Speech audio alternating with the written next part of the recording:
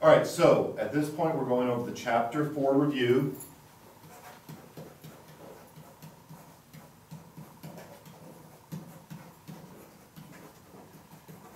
And the sub should have read through the definitions on the first two sides. Make sure you study those and get note cards if you want bonus points. When we get to the top of the third side, where you have to do the copying of the figures, don't forget to look at page 170. Once more, page 170 shows you how to go through and actually do those constructions. I will show you briefly for the angle. If this is our angle, we're going to start by drawing just a regular line segment. We are then going to take our compass and starting at a point on this angle anywhere, we're going to make a curve. Keep it the same setting, make the same curve. Then adjust your compass so that it goes from here to here. Make a mark. I need to see that mark on the original. Go over to the new one you have and make a mark. Then connect this through that X. Again, page 170 will show you this. That's copying an angle. Make a curve, make the same curve. Go from here to here with your compass, make a mark, go over here, make a mark, and then connect them. Copying a segment, on the other hand, is much more difficult. We start with a segment, and we will make a line bigger than our original segment. We take our compass, and we hold it from one end of our original segment to the other, and make a mark. Go to one end point of your new segment, and make a mark. That is copying a segment. You really should be able to do that. Again, page 170. The third situation is copying a triangle. And let's take a look at how we do that. Let's say we start with a triangle. Doesn't really matter what it looks like. We're going to start by drawing a line with our straight edge. And then we're going to measure that bottom segment. So let's say from here to here, make a mark. Go from here to here, make a mark. That'll be the same as this base. Now, one of our triangle congruencies is side, side, side. So if I make three sides of the same length, I'll have two congruent triangles. Let's readjust, go to this triangle, start at this point, put your pen up here in your compass, make a mark. Start at the end point here, make a mark. Go over to here, switch, make a mark. Go over to here, make a mark where it intersects, and then connect.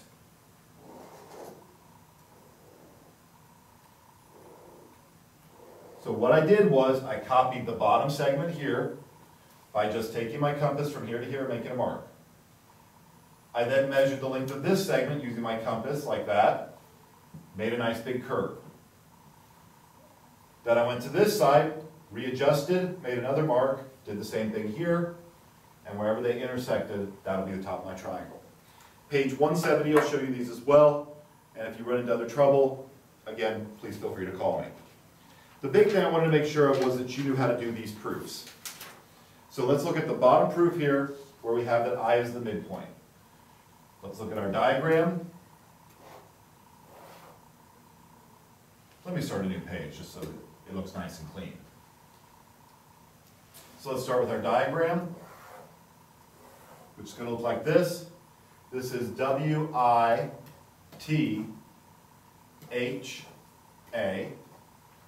My given is first that I is the midpoint of AT, and that AT bisects WH. Make sure you write down the given just as it is. We need to be very, very particular about this proof. We're trying to show that WA equals HT. If I'm trying to show parts of triangles are the same, I'm going to use CPCTE. My first thought, two triangles, parts the same, use CPCTE. So I got to show the triangles are congruent first. How do I do that? Well, let's look. Let's think about what I know. I is the midpoint of AT. So without even really thinking about how I'm going to prove it, let's start with what that means. That means AI equals IT. By definition of midpoint. I'm not even thinking yet. All I'm really doing now is writing down what my given tells me. Now let's think about the second thing. AT bisects WH. AT bisects this segment. If it bisects the segment, it splits it into two exactly equal segments.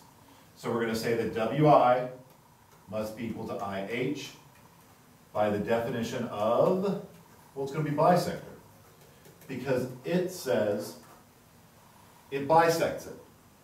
We have the midpoint, so definition of midpoint. We have bisect because of definition of bisect. So let's make our marks here so we can kind of take a look and see what we've got. Now I think I want to show triangles congruent, but I've got only two segments equal. What else do I know? Well, wait a second. These are opposite rays because they're lines. Let's label this angle 1 and 2. And say to ourselves, self, what do I know about angle 1 and 2?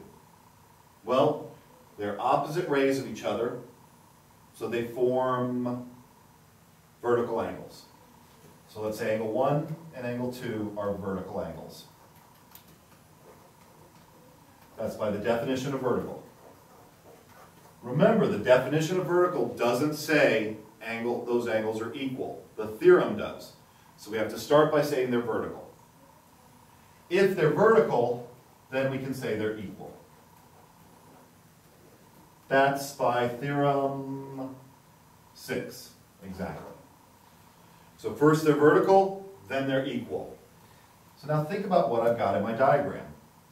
I've got those angles are equal. This side equals this side equals this side. I go back, I'm trying to prove triangles are congruent. There are three ways I can do that right now. Side, angle, angle, or side, side, side.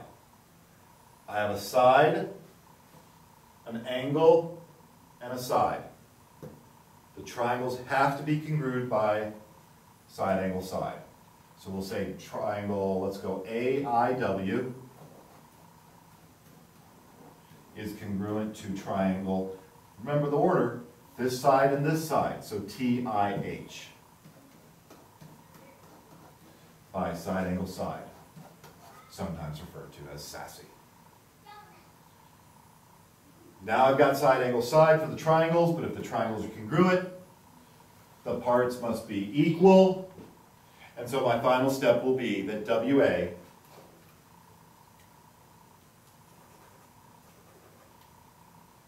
as soon as the computer works here, that WA equals HT by CPCTE. Want to show parts are equal, show the triangles congruent. How do you show the triangles congruent? Use your given. Q, E, D. That which we wanted to prove. Don't make it difficult. Read the given. Where does that lead you? If you need to go back, have the substitute, make sure you go back and look at this. Let's go to the next page. On top of the next page, we have that T is the midpoint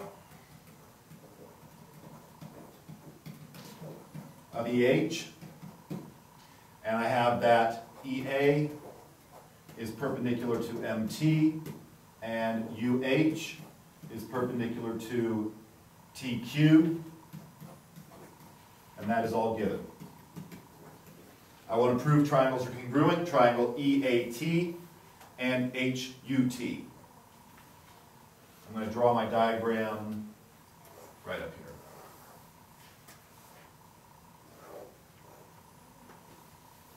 And you have yours already labeled. So let's start with our given statement, which we know, and then let's move on to, before I even start to work about thinking, I'm going to say, if t here is the midpoint of EH, what's true about ET and TH? Well, definition of midpoint says they're equal. So we can start by saying ET equals TH by definition of midpoint.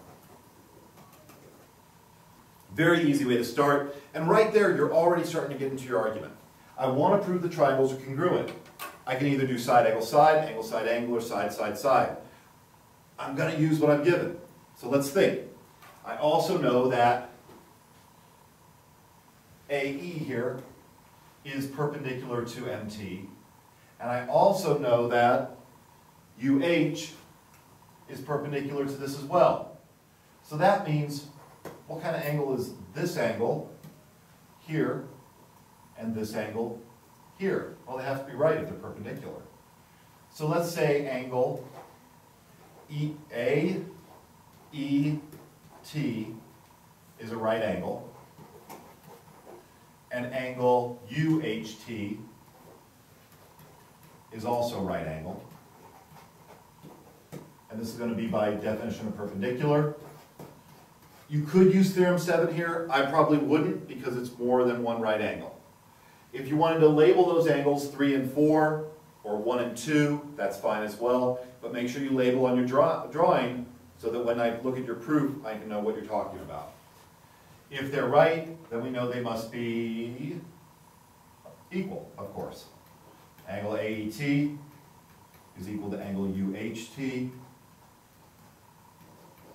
by corollary to the definition of right, which again says all right angles are equal. Now, if you want to say they're 90 and then they're equal by substitution, that's fine, but you don't need to. Corollary definition of right, nice little helper there. Let's think, what else do we know? Oh, wait a second. Let's label this one, I'll label it 1 and 2, those angles right inside there. Well, they're vertical, so we can use angle 1 and angle 2 are vertical by the definition of vertical. And if they're vertical, we know they are equal by theorem 6. Now we have this angle equals this angle, this side equals this side, this angle equals this angle, and we can say, without any doubt, the triangle EAT is congruent to triangle HUT by angle, side, angle. And there, ladies and gentlemen, is what we wanted to prove. Again, go back if you need to catch up on something there, but use what you're given. Think about what you're trying to finish with. Am I going to use angle, side, angle? Am I going to use side, angle, side? What do I know? What are the relationships? Let's go to the next proof. I'm going to start with my given statement, and I've got my diagram here, which is O, S, T,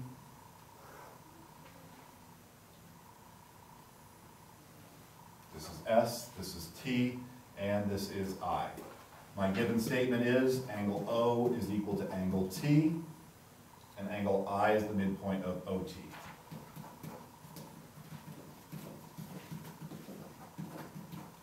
And that's given.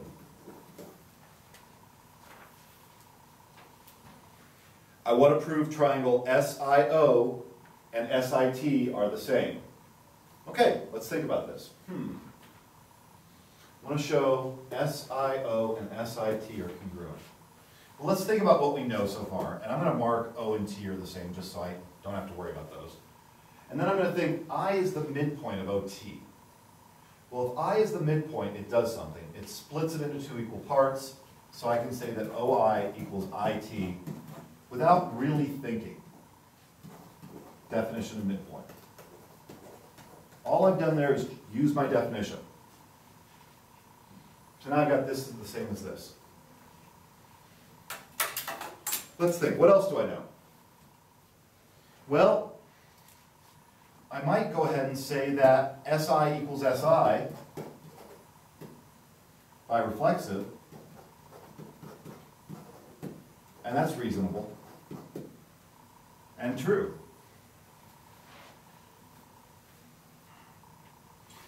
And now some of you are going to make a mistake here. You're going to look at this and you're going to say, oh, I have two sides and an angle, so this must be congruent by side-side angle? Well, wait a minute, we don't have one of those.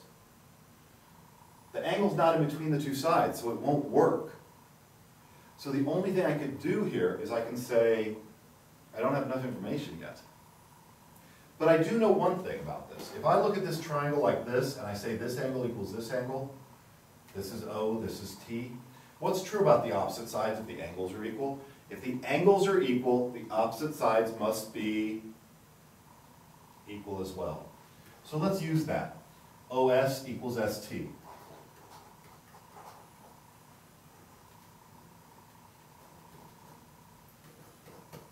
You could do this by theorem 10 because the opposite angles are equal, so the opposite sides are equal. You could not do anything until you used these other sides. Now I can say triangle SIO is congruent to triangle SIT by side, side, side. Because I do have a side, side, side. I do not have a side, side angle. I have a side angle side, but that's only if the angle's in between. Hey, wait a second. So if I had wanted to do it this way, I could. But I also could have left out this step altogether, and then I wouldn't have this middle side equal, but I would have a side, an angle, and a side, which would change this to side, angle, side. Because I didn't have to use this middle segment. Either way is fine. I'm just saying, be careful not to use a postulate that we don't have. We have angle, side, side, side, side, side.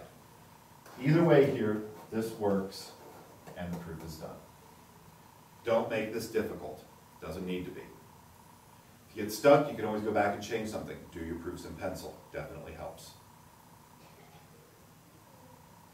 Okay, that leads us to another proof. Make sure you're copying everything down. Next one. We look at the bottom of this page. We have this figure, which is HORT. A segment here. We're going to say one is that we have TO bisects both HOR. Excuse me, this should be an N. So OT bisects angle NOR, and it bisects angle NTR. And this is given.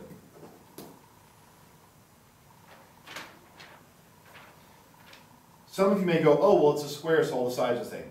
You don't know if it's a square. All it says is it's a quadrilateral. Don't assume it's a square. There's not enough information. What I can say is this. I know what a bisector does. And I'm trying to prove right now two segments are equal. NT is equal to OR. But if I look at this very carefully, to do that, I need to show the triangles are congruent. So let's start by saying something about what these angles do. Well, since it bisects it, it makes this angle and this angle the same. And since it bisects this, it makes this angle equal to this angle. So I can say angle 1 is equal to angle 2, and angle 3 is equal to angle 4 by definition of bisect.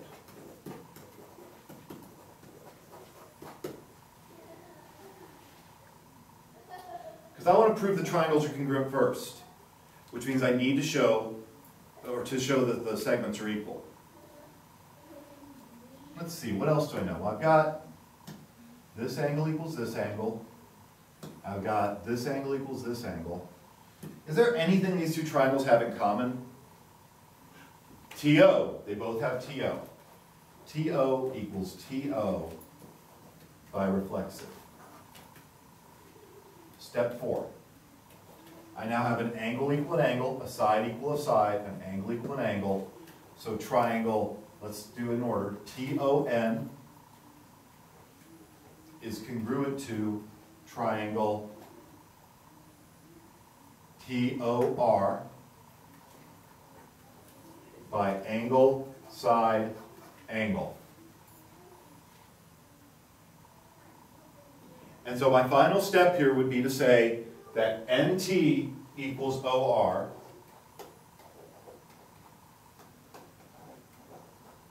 by CPCTE, QED. Triangles are congruent, parts are equal. Or are they? I put this proof in this review packet, and many years back I had a student point out to me that there's a mistake. You can't prove NT and OR are the same from the given information here. They're not corresponding parts, and CPCTE talks about corresponding. I left this on here hoping, one, that some of you would notice it, and two, pointing out a very common mistake. NT corresponds to RT. So I could have proved this if I was saying these two were equal. But I cannot prove it saying OR and NT are equal. Because OR does not correspond to NT. Make this correction in your proof. Make sure you watch out for things like that. Okay, let's go on to the next one. So, next question we've got is, well, let's do it in a pretty color red. WOLE.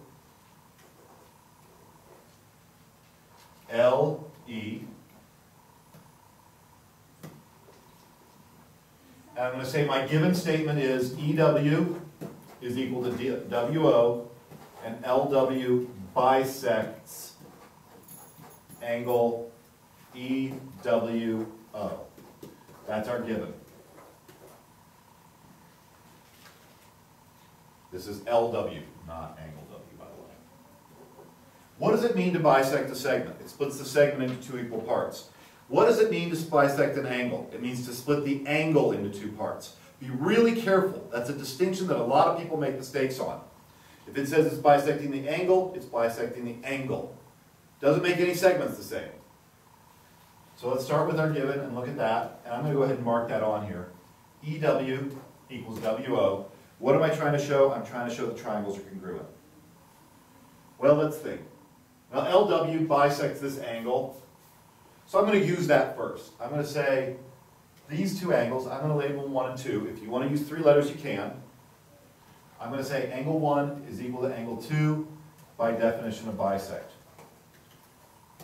Now some students will say, oh, it's bisecting this angle, so it's bisecting down here too. No, it isn't. We only know it bisects this angle. Be very careful about that. Then I say, okay, what else is common in these two triangles? What do they share? Is there anything they both have? Well, oh, WL. WL is equal to WL by reflexive. That works. And then EWL must be congruent to OWL by side, angle, side. And this is step 4. So, don't make this difficult. Look at what you got and look at what you know. Now wait a second. Some of you are saying, but Mr. Berzins, I didn't use WL. You know what I did? I said since these two sides are the same, that angle and that angle are the same, So I left this part out, and I used these two angles, and then I said angle side angle works. Because it's this angle and this angle, this side and this side, this angle and this angle, congruent by angle side angle. That works too. So if you left this out,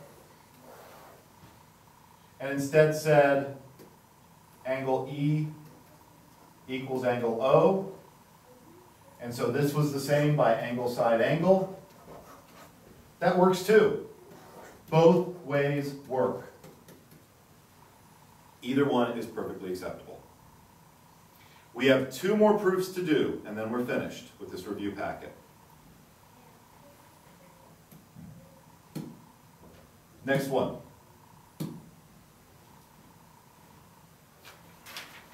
We have this diagram. We have this as P. This is A. This is G. Excuse me. This is I. This is N. I'm going to say P is the midpoint.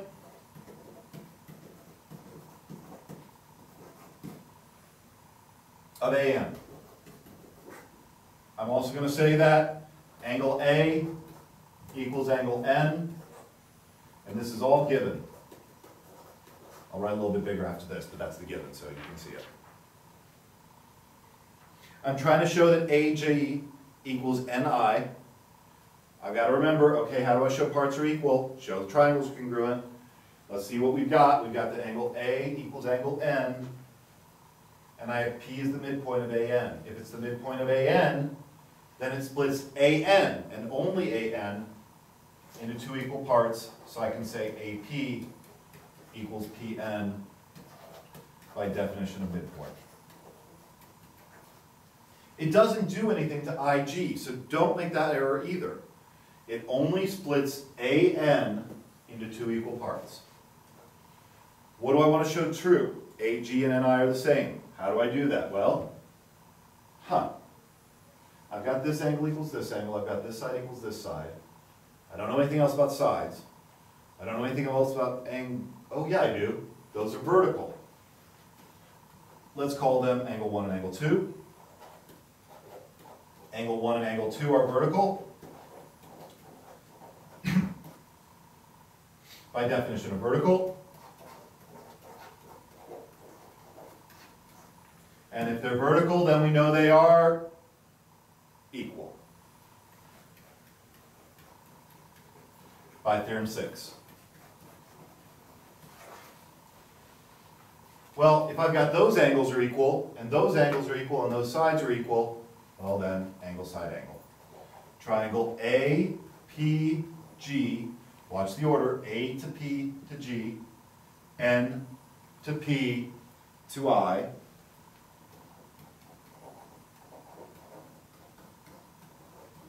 By angle, side, angle. And if the triangles are congruent, then what's true? Parts have to be equal. AG equals NI. By CP, CTE, our good old buddy that helps us prove corresponding parts of congruent triangles are equal. First, use the midpoint. No brainer, you don't have to think about that. Second, realize they were vertical. Said they were equal. Triangles are congruent. Parts are the same. Shouldn't be difficult, guys. If you want to practice these, take a blank sheet of paper, write the given and prove, try to do it. If you can redo what we did in here, you're going to be all right. We have one last proof. I know some of you are sad about that, but don't worry. When I get back, I'll give you lots more. The very last proof in this packet. We've got these two figures. We have that this is the same as this is the same as this. We've got our given is that triangle, even today, the computer can be slow. Triangle NST and triangle ETW, or isosceles. We have that NS equals EW. So let's mark these on here. NST EW, and this is all given to us. We also have that T is midpoint